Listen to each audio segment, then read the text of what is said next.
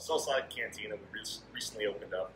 The whole style is meant to be comfortable, casual, really beach focused. It's a beach cantina. It's meant to be a place where, you're in sandals, you're walking off the beach, you're grabbing a quick bite.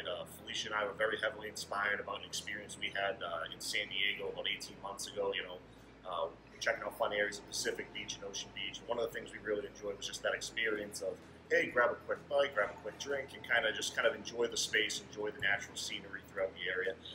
What separates us and kind of where I think we put our focus and showcase on is that we make all the tortillas in-house. We definitely put, a lot of those signature flavors that you'd expect, but there's definitely a craftsmanship that we put forward with it. And, again, it's a new restaurant, so we're very much, building into the area similar to like when we opened the Clean Anchor.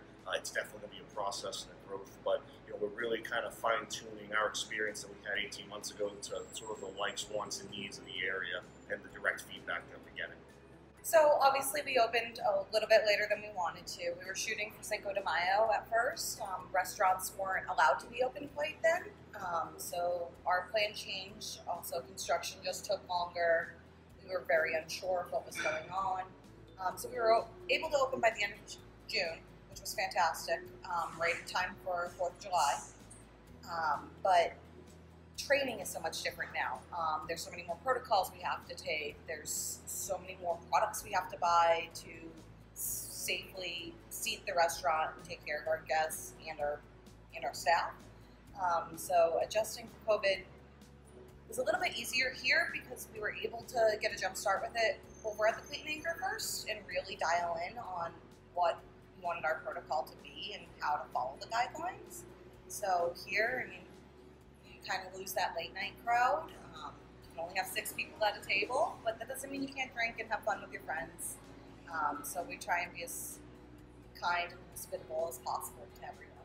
We've participated with CCYP in the past. It's really been a great mutually beneficial relationship. It's unlocked the door for us.